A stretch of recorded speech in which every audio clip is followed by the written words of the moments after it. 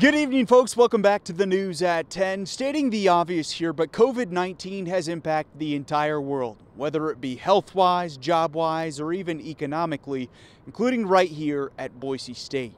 All Boise State full-time employees, which includes all coaches, will be required to take furloughs as the university deals with budget shortfalls due to COVID-19. Boise State University President Dr. Marlene Tromp emailed faculty and staff Monday saying events canceled have led to nearly $10 million in losses. The email also includes that all employees who are paid more than $40,000 a year are required to take a furlough. There are tiers of how long these furloughs will last, dependent on how much faculty and staff make annually. The date range to take these furloughs will be from May 3rd to July 31st. Now, a majority of Boise State's football staff makes more than $150,000 annually, which falls into the highest tier of furlough days at 10. Keep in mind, furloughed employees aren't able to perform any work while they are off. This includes all coaching and recruiting duties as well. A quick football scheduling note as well today. Boise State announcing this fall's game at Marshall is moving from Saturday to Friday, September 25th.